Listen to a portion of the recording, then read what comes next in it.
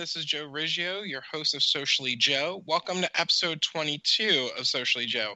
In this episode, I know I said a couple of episodes ago that I would give you a little bit more insight of another faction of a hat that I wear, which this one is on real estate. So I'm a licensed realtor with Weichert Realtors Hallmark Properties, but I'm not trying to sell you on me. I'm just going to give you some information about what to look out for. So the information that I have is for listing your home, okay? A lot of people ask me these questions, and I want to make sure I get these answers to you. So that way, when you go to ask the realtor for listing, you either know these answers or you have a better understanding for them. So basically, one of the questions I get is how can I get my house ready for showings, and how do I prepare it for a showing? Well, any realtor would have a showcasing your home list that they should have. And I usually pack mine in my little packet. But in there, I kind of talks about the home appearance to make sure, you remove your dogs and cats from the yard or confine of your area, open drapes, curtains, turn on all the lights, make sure that TVs are off. If you want to have low-key music playing during showings, you can. Arrange fresh flowers if possible, or if it's in the winter, display a color of a photo in your yard of a full bloom. In the winter, if you want to light a fireplace, but since we live in Florida down here where I am, it's more like just open up your lanai and have your pool ready, sort of. Try to stay in one area of the home when it's trying to be shown, or not be home at all, which that is a big thing where I've actually heard and seen clients where they try to follow people throughout the house. And that's very a turnoff for someone that's trying to show your house or look at your house. It's good to either be away from your property or take a walk around the neighborhood. It's easy enough to do that. And let the sales associate who's showing your home answer any questions or objections during that whole showing of getting ready, you're showcasing your home. Also, you want to make sure it's uncluttered. So any boxes, kids' toys, anything like that, pack them up, put them away, put them in storage if possible, because that way it makes it easier for you to get your stuff ready. So when your house gets sold, you have less to pack. Keep it clean. Keep it repaired. This is a good thing to know. Obviously, everyone lives in different parts of our nation and different climate zones, everything like that. But every house has to be maintained, not in the sense repaired, but maintained to standards. So if you think that your roof might need fixing because there was a leak, you need to fix it. If you think the concrete out front is broken in your walkway, you need to fix that. Screens, if they got damaged, rescreen them, so on, so on. Keep it neutral. So here's the thing. Everyone has unique colors and tastes that we all like in our house. Even certain, accoutrements of, claw-footed bathtubs or something. But when someone's looking at your house, they're not going to look at those items. They're going to look at something bland and neutral, because you got to remember, these are people coming into your house to make sure that they're looking at what they want to see. Keep it inviting, so no dark rooms, lit up, everything. And also really fast, I'm just going to go through this. On the outside, make sure you trim, weed, and tidy up your lawn and garden areas. Make sure everything's mulched. Make sure that the kitchen's clear, removed of all clean, extra small appliances, everything like that. Even empty out the dishwasher if possible. Straighten up memo areas and remove extra paperwork. In the bathroom, clean up all toiletries, put all your toothbrushes and everything away so nothing's out there. Make sure that there's any spots on the carpets or anything like that. Make sure they're removed if with a spot remover or whatnot. Have neutral paint or wallpaper up. Accent with fresh flowers, like I mentioned before. In the bedroom, straighten up your closets. Don't have everything thrown on the floor. Put them in boxes or store them. Same with shoes, put them on shelving if you have shoe shelves. Put the toys away, and obviously in the Basement, make sure that it's deodorized and cleaned everywhere so there's no smell to it. Strain up any tools in the laundry area.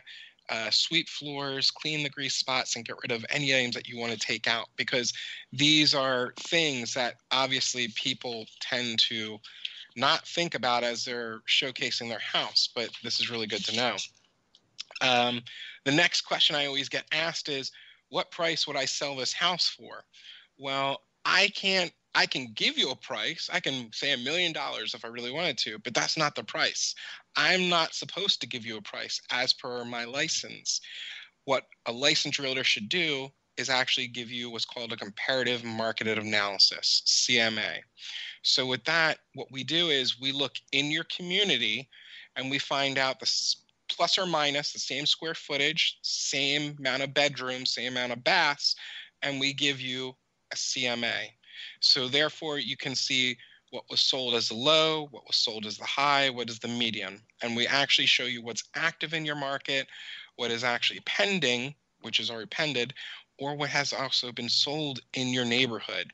Now, I have had this question from a couple of people as well, where they are trying to look at comparisons of houses in another neighborhood across the street, which is not their neighborhood. Here's the thing about that. It has to be generalized to your neighborhood. The reason for that is when the appraiser comes to look at your house and appraises your property, they're going to look at your neighborhood. They're not going to look at the neighborhood across the street. They're always going to look at your neighborhood. And that's something that the seller needs to understand, that anything in your neighborhood is what's going to be comparative. And the other side of the coin there is I've had people that in certain communities that say, well, my model is the Calico while this one is the Homer, in a sense. It does not matter what the model of your house is. Once again, it has to go with plus or minus of the square footage with your amount of the same bed and bath. That's what's going to sell your house, not the model. So those are things that you have to understand. The next question that I always get is, what's the best way to get in contact with you? Well, personally, my phone is on pretty much all day. The only time I'm not going to answer my phone is between 11:30 at night till like about 8 o'clock in the morning. I'm out of sleep. Sorry. But normally you can contact your agent at any good time via phone, text, or email. Email is going to be the best communication point, especially in this new digital COVID world that we're in. Well, even though we've had it for years before, but now it's even more prevalent, that paperwork needs to be signed over, line and all this other stuff. So therefore, things can be signed, whatnot. Even closings, I've heard recently have been going that way. So this is where email is more fluent to use. But I am going to give a little bit of care here, okay? Be careful with your emails and how you send them, because if you're sending information that's not protected, it can be stolen. Example, if you go to wire funds, if you're a buyer, let's say, and your agent's saying you have to send wire funds to this title agency or whatnot, okay? The title agent will send you instructions how to wire funds. The best practice is you print out those instructions, you call up the title agent or title agency, you make sure that that is them who asked you for the information, and then therefore you will then take the information that you've recited off to them over the phone to make sure that's what it is, go to your bank, tell your bank that's where you want to wire it, and that's how you wire safely and securely. I've heard people basically email back and forth saying, here's the information. And I've heard horror stories where people have lost thousands and thousands of dollars for that. So there are good and safe practices to wire transfer money through emails. So just be careful. And the same thing could be said with any documents that are sent through emails. Always double check, make sure it's good practice. Next one. Can you explain the home selling process from start to finish? Well, there are tons and tons of things that I can go over. And if I do, I'll probably just lose you and lose of interest. So I'm just going to touch points on certain things. All right. Well, The first part of selling process is listing your house. You have to get the paperwork in order. You have to sign all paperwork. The agent has to go around and take all the measurements of your property at that time as they're doing it. They have to have the lockbox. They have to have the sign ready, everything. Next, before we get your house on MLS, which is the multi-listing service, we actually have to get photographs and any videos and anything like that, because we want to make sure that we showcase your house. So from the day of the listing, we kind of give a couple days leniency in there to make sure you get your house ready, prepped up, as I mentioned, with this showcasing your house and, all that stuff. And then therefore we can go in there and we can actually just take the photos, what we have to do the videos, if we need any drone shots, anything like that. It's done. It's fine. After that, then we activate your online listing through the MLS. So therefore, now the photos are up there, all the measurements are up there, everything's up there. And if you live in a community with HOA, we have your HOA documents up there. So therefore, everything is to par for the agent who's buying your house or with his clients to look at everything that's on there. Now, when we activate the online listing, it goes out through Trulia, Zillow,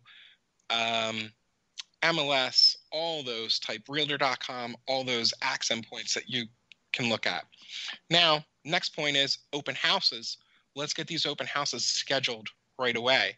So therefore, once again, usually they're 4-hour windows between 10 to 2, 12 to 4, Saturday, Sundays, during the weekdays, whatever's more convenient for the seller at that time. Unless it's a vacant property, then it could be whenever it wants to be. Other than that, we want to make sure that we have the open houses. And if it is a vacant property, I'm just letting you know, make sure that you keep on track with your realtor who's coming in and out of your property. Make sure the realtor goes over, checks to make sure everything's locked up and lit up as well. Obviously, the next point is the agent that you're working with as the seller negotiate offers on your behalf with the buyer's agent. So therefore, the the listing agent will come to the client, say, hey, look, I have an offer. What do you think? They'll say yay, nay, whatever, or this is my counter. Then we negotiate on your back half and say, this is what we think of your offer, and can you do better, or we accept it, so on and so on. After when the offer is accepted, now the next good point is the inspection period. So the inspection period is listed on the contract when the offer is first given, but in there, the inspection period is up to so many days. And depending on the contract, which there are different contracts out there, they can either be let out or stick with, depending. But I'm not going to get into that now. So therefore, after when the inspection period is done, depending on if it passes or if there needs to be little fixes, next thing is the appraisal. Now, here comes the big thing is I mentioned earlier about the appraiser coming into your neighborhood to see what's appraising in your neighborhood. So let's just say, I'm throwing out a random number here.